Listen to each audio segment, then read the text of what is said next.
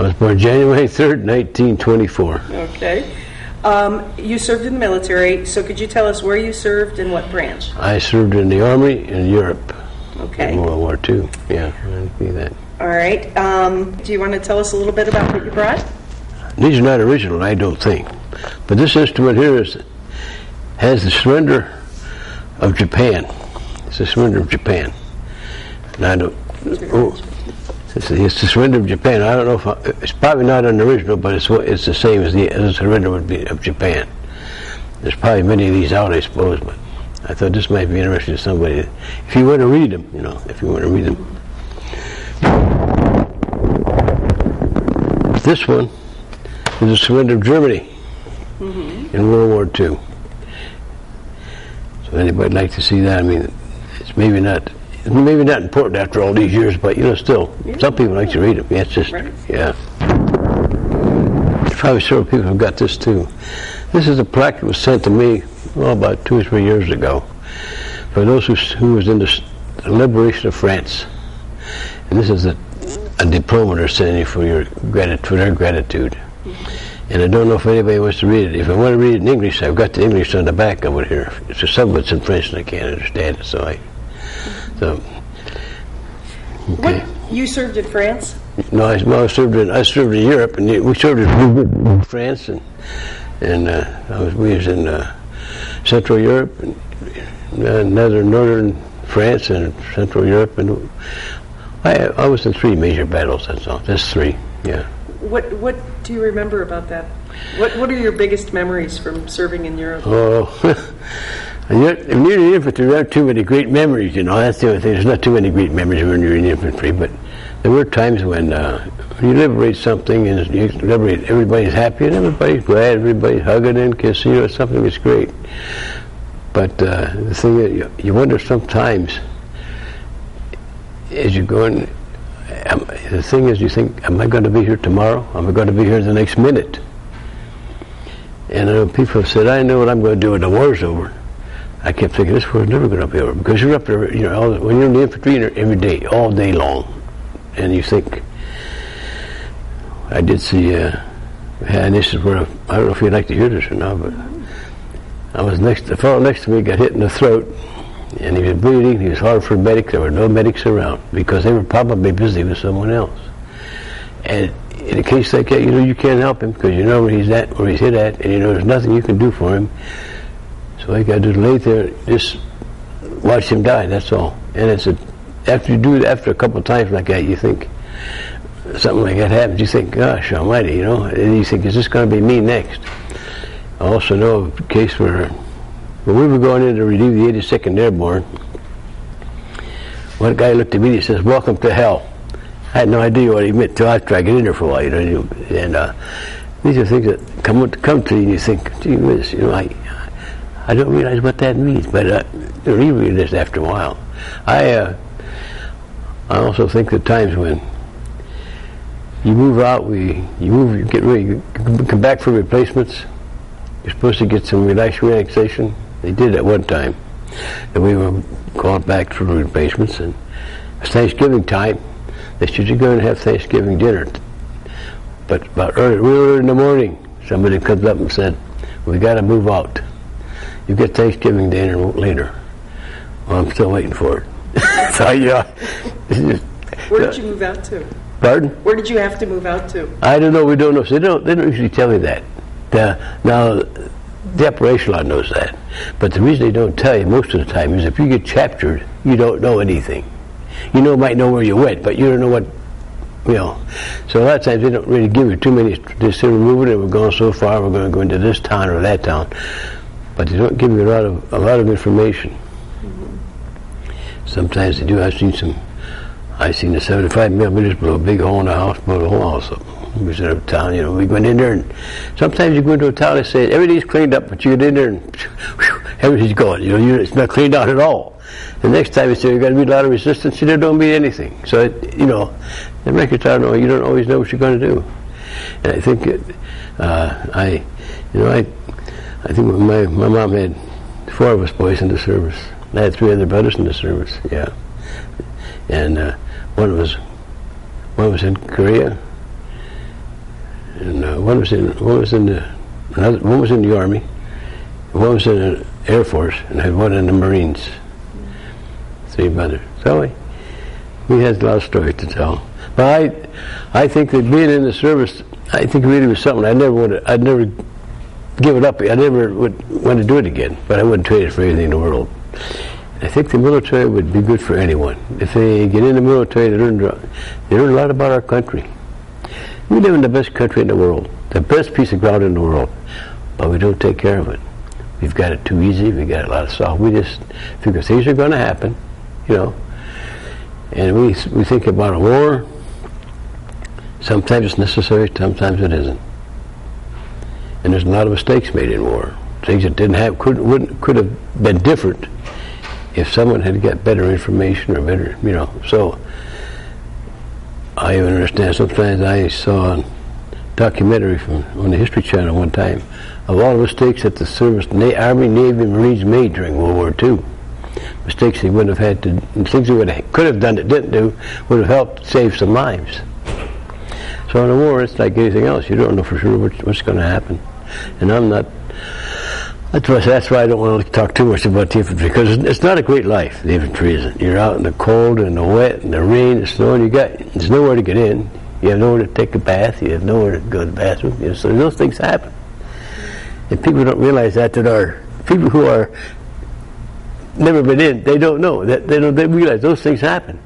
And a lot of times you have to be careful with your food, your drink, get a little canteen of water. You better make sure you held on to it, because you may not get any for a while. So I don't regret it, but I think sometimes that I know my wife said the truth a lot of times. She told my oldest son, she said him and her used to go out sometimes, and I'd go out and just go out. I'd go out and drive in someplace and stop and sit and get out someplace to be by myself. And a couple of times I was on a farm for a while. I went up in the woods, sitting under the trees and think, we was in the Hurricane Forest. And the shells were landing in there, splintering trees were flying all over the place, and it was a dark place, terrible, bad place to be. So you sitting up in the woods and think, oh boy, this is great, isn't it? The breezes blow through the trees, there's nothing. And sometimes my wife would look for me. I'd be doing something. I'd get good car sometimes and just drive and just. No, I didn't want to be bothered. Why do you think that is? I don't know. I think it may be everybody who comes back has a different thing. Some guys go to booze. Some guys go to drugs. I'm not. I drink a little too. And everybody does. I think it comes on most everybody. I think it's the tenseness. Or it's the tenseness. I don't know if it's the tenseness of being in not knowing from one day to the next whether you're going to be alive or here or what's going to happen to you. And I'm not one. I'm pretty easygoing most of the time, but sometimes you get really nervous. I was in a machine gun outfit. I was in what they call a heavy weapons company. It's not really heavy weapons. It's heavier.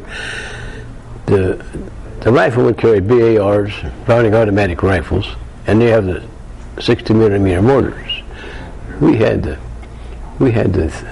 31 caliber water cooled machine guns, and it had the 81 millimeter mortars. And our job was in support of the infantry.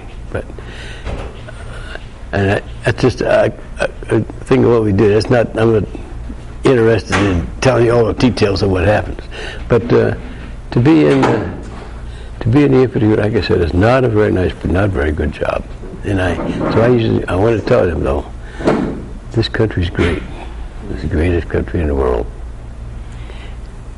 Sorry about that. Your liberation experience? Huh? Could you talk a little bit about being in a city or a place that was liberated? Just kind of what you remember. Oh yeah, well, usually when you come into a city, you're liberated. See, people holler, yelling, and you ever been to a baseball game where all of a sudden you guy hits a home run with the bases loaded? That's what it feels like to be in a city like that. Everybody's happy. Everybody talks to everybody. They're kissing you and hugging you, and they're so happy that this happened. What city? Do you remember what cities you were in? Oh, no, I don't remember what cities we were in. Last time we went through a town, I don't remember some of the cities we were in. for to tell you the truth, I'm trying to think of some of the cities. A lot of them were just small towns, you know. Mm-hmm. And when you go to a city like Paris, well, that's great, you know, because I spent some time in a hospital on 148th General in Paris. After I got wounded, they sent me back to. I was in 2 MASH units. They sent me from there to Paris, first to Paris, and I had eventually got past it to get out to go around in Paris, in the town of Paris. And Paris is a great town, but you know, What did you do?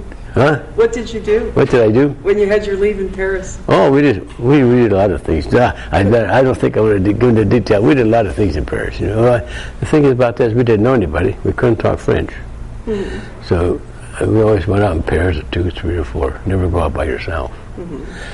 But we had a lot of fun in Paris. We talked to get the kids come up to you and ask you different things, you know, and you didn't unless you could understand what they were saying. A lot of times you could understand them, mm-hmm. but you knew what they wanted. So, you know, and go to places like that, there's not much else to do but just go to a movie. You couldn't understand it. Mm-hmm. You went to a sermon, you couldn't understand it. Mm-hmm. So anything you went to, you couldn't understand the language. You could read. So it was fun, but at the same time, you didn't have. You couldn't do the things you wanted to do. Really do them right. Yeah.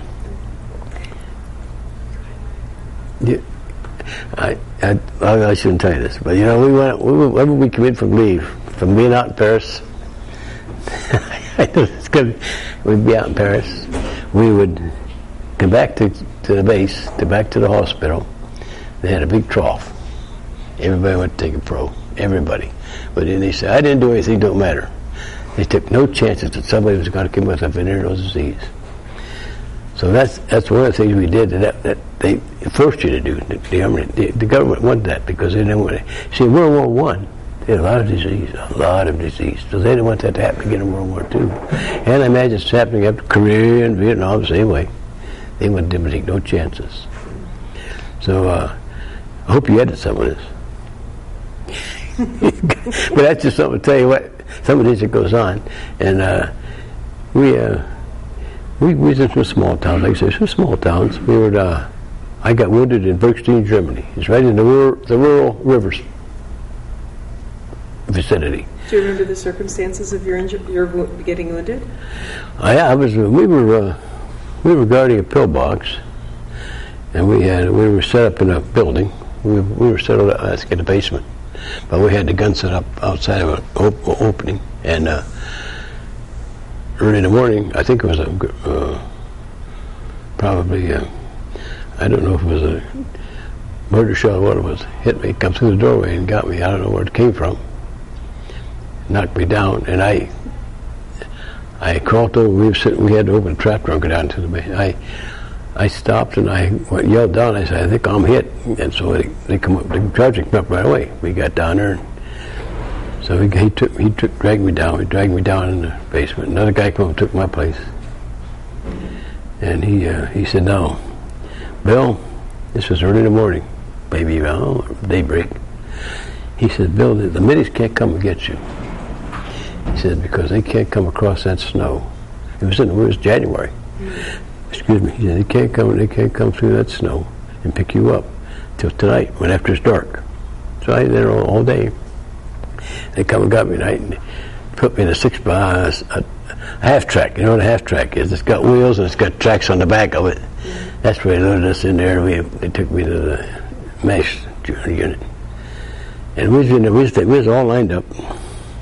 Some of us in litters and some of them just coming in. He was crippled, you know, he was walking.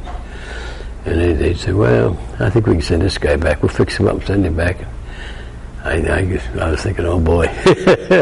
So I come on, when I got there, he said, nah, this guy's got to go. We got to take him. So they sent me up. They sent me back to the MASH unit. And I was there for, I don't know what happened.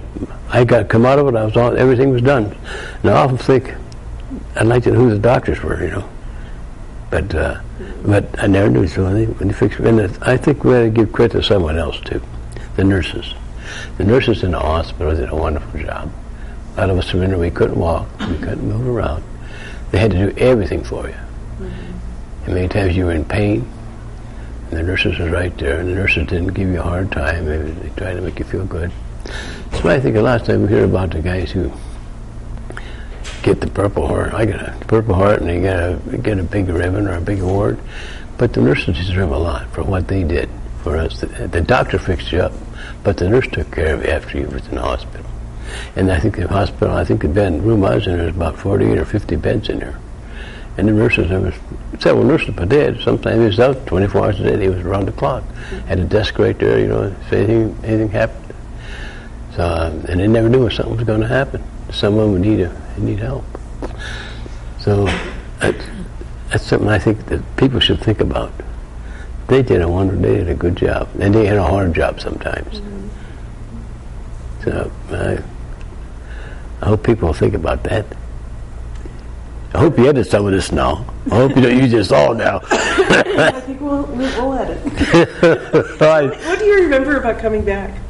When we came back, we came back to Newport News, Virginia, and we were there in a big auditorium. And they got up and they introduced the person introduced themselves, who he was and what rank we could see what rank he was. He said, "Now, one thing I want to tell you fellas right now is you're going to go to the mess hall, and you're going to have something to eat. But," he says, "from now on, when you're in this camp here," he says, "if anybody you see will salute you first. You don't salute anyone, not even officers." And I thought, gee, well, this is great, So he said, if they don't salute you, you don't have to worry about it. He said, you can salute anybody that comes. They salute you first. That was something to think about, because hey, you always used to see an officer. You didn't salute an officer, and stop you. Tell you, hey, drop and give me something like that, So that was one thing I remember about that. But it was a good place. It was a good big camp, yeah. And I left there. Of course, I was home for a while. Then we went to Fort Leonard Wood, Missouri. We were scheduled to go to San Diego, to Japan. But we got to Missouri. They said the war's over in Japan, so you don't have to go. And we felt good about that. But we got a break. We got a break there, yeah. Anyway, that's the story of my life. So you came home and... I came home, yeah. I came home and no plaudits. I didn't come home to no. But I was home about 1947. I met my wife in 1946. I married her in 1947. We got married. We were married 60 years. She gives a lot of credit, don't she? Do your children ask you this? Oh, they don't say that. My kids. My oldest son was in Korea, or Vietnam. He was in the Vietnam. He graduated in '68. He was one of the first ones to be called to Vietnam. I told him, I said, "Joe, go enlist in the Air Force." Why? Because if you get in the Army, you might be. I said, "I don't want this to be in the infantry. That's where I'll probably put you." So he did. He went and enlisted in the Air Force, and he got a nice job out of it. Yeah, and and I said, well, I think that he was in the Air Force a couple of years, I guess. He came out, and he had a good job. He got a good job out of it, yeah. And he was got in the Air Force. And one time my telephone rang. I was working afternoons. I hope you don't. Anyway, I was working afternoons. The telephone rang, and the guy said, "This is Sergeant so-and-so. He said, ever talked to your son Jimmy about enlisting in the Army?" I said, "No, what are you talking about?" Well, I said, "You want to go in the Army, we'll give you whatever you want." I said, "No, you don't." He said, "What do you mean?" I said, "You don't give them." I said, "When they get in there and they tell you all they're going to do for you, you get in there, you might be a dog face." "What do you mean?" I said, "You might be in the infantry." "No, we don't do." I said, "Don't tell me that." He said, "You sure of that?" I said, "Yes, sir." I said, "I was a sergeant in the U.S. Army in World War II. Boom it up. Hang up. And my boy said to me, Jimmy said to me, they said, "Dad," I was telling him about this. "No way. I wonder why that guy never called me back." He said, "He told me he's going to call me back and talk to me about it." And that's why he didn't call me back. So those are the things, happened to me. I remember that guy, I charged, as soon as I said, bang, the hook went, the phone bang went down, because he knew he wouldn't have to talk to Jim. He could talk to him, but he knew Jimmy already knew it, because I told him what was going to happen to him. Mm-hmm. And I said, even if you enlist, they tell you to give what you want, but that don't mean anything, Once they got you in there, they got you by the horns, and you got to go. So he didn't do it. Yeah. And I gotta say, I give my wife credit for sticking me for 60 years. She's, women who marry sometimes, not every soldier, but in my case, and a lot of guys in the infantry especially, their wives had a lot of stuff because they really, some of them had, I didn't, but a lot of guys had real problems, real problems. And it wasn't their fault, but everybody blames them. You say, well, but that's really their fault. Your feelings are not the same when you come out as it was when you went in. You have a little different attitude. Not only that, but you have a nice attitude of your country. You believe in the worth of your country. And I said it before, you believe in the best piece of ground in the world. If we don't take care of it, we're going to lose it. Yeah. So sorry, but I mean. That's okay. Anything else you want to that comes to mind? Oh, I don't know. I don't know. Do you remember being called to duty? And, oh yeah. Where were you? See, the first time I was called to duty was in June after I graduated from high school, and I got to take my physical. I told him I had a hernia, and I asked him, "What do I have to do?" And he said, "Go get it fixed." So I went and got it fixed, and I went in the following January. I got called, so I didn't make it the first time, but I didn't even know I had a hernia. They found it, and but I remember getting, when I left, my mom says, "Now let me know where you're going." But she didn't know. When I got down, we went to Fort Hays. We got orientation. I went from Fort Hays down to Cape Landing, Florida. We get down and said, "You guys are quarantined. You can't call nobody. You can't write to nobody." I think for 3 weeks or something. I thought, boy, my mom's going to be mad but I couldn't do it. That's the way it was, You couldn't tell, no phone calls, no letters, no nothing. You stay right here in the base. So it's kind of a tough deal, especially when you first time you've been in our service. You think, boy. And we get down to Florida. They said, well, we had ODs on. ODs are winter uniforms, olive drab. We get down to Florida. They said, we're sorry, but our summer suits, our summer uniforms didn't come in yet, but it'll be a little while before you get them. We're down to Florida with those ODs on. They said, your summer uniforms will be coming here in a few days. They said, but even a few days in the hot. And it still made you work out. You didn't get off just because you had the ODs on. Yeah, that's some experiences. I think it's kind of funny now, but that time it wasn't funny. You're down there sweating in ODs and they're working. You got to keep working. They don't want you to rest. One other thing I'll say before I leave, we were all lined up one time in the company area. The lieutenant come out and he says to the guy, he said, "What's your nationality?" The guy said, "Well, I like French, and German, Italian, Greek." He said, "What are you doing in the American Army?" He said, "What do you mean?" "You're not Italian. Your nationality is American. You're born in America. You're an American. You're not a Greek." Or he said, "That's your that's your nationality." But he said, "You're not Greek. You're American." He said, "Anybody born in America is American." He said, "Everybody says, what's your nationality?" He said, "Greek." He said, "Well, you're not Greek." "Yeah." He said, "You're an American. Yeah, your descendants are Greek, but you're not." And that's true, And he said, one time someone said, well, I don't say who Muslims, I hope you don't, but they were saying, kill Christians and Jews. I see the piece that said, when you kill Americans, who do you kill? You kill Polacks, you kill Germans, you kill French, because America's not, we're all mixed up, So when you kill Americans, you're killing, you might be killing some of your own people. Yeah, and the flag flies great. I like to see, I fly the flag nearly every day. Sorry about that. I didn't mean to take up too much of your time, but my wife, if she sees this, she's going to say, "What did you tell him that for?" I said, "Well, they asked me for the truth, and I got to give them. I give them what it was. That's all." And I don't. But I belong to a lifetime member of the Disabled American Veterans. I'm a lifetime member of this 3747, and I'm also a member of American Legion Post 667. I was commander, vice commander, and chaplain of the American Legion. Here I work with their honor guard, and I'm one of the members of the honor. And the honor guard's a great bunch of guys. Great bunch of guys, yeah. Okay.